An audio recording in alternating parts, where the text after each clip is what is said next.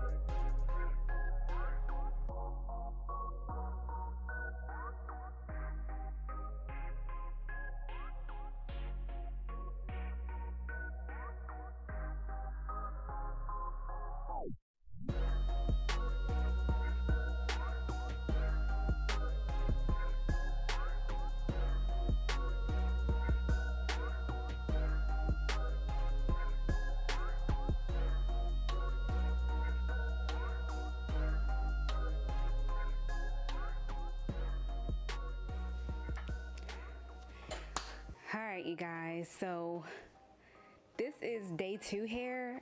I couldn't go to 3 only because I believe my hair was probably a little too dirty. The twist out really didn't hold, and I didn't expect it to. But yeah, the twist out didn't hold as well as I thought it would. This is the next day, taking my hair down from the 4 twist night routine. And yeah, we're gonna get into it and see what happens. The first day, I'll show you here. That's how my hair looked, and you know, it was okay. When I took it loose, that was like the midday picture. That picture I showed you, it was midday. But as you can see, my hair kind of is flat. It isn't really, actually it's poofy. It's very poofy, and I expected this to happen. In comparison to Naturals, she did use stretch hair, and I used my braid out. My braid out was in for a month, however. I'm pretty sure she didn't have her hair stretched that long. But yeah, my hair is really dirty also. So I didn't expect it to really hold like it would have for hers, or stay this way for that long. I didn't expect it, and usually I was gonna try to make it to 3 days, but this is just, no, it's a hot mess. But for Natural, I noticed that her hair curled up when she sprayed it with water. Mine really didn't do that, and once again, it could have been because it was dirty. It really needs a washing. When I do my next hairstyle that we try to bust, I'm pretty sure that my hair will hold better, only because I'm gonna wash my hair. But for this, I did use my shea butter and water like I said I will for the other videos, and thankfully for hers, for this first video, she used shea butter and water.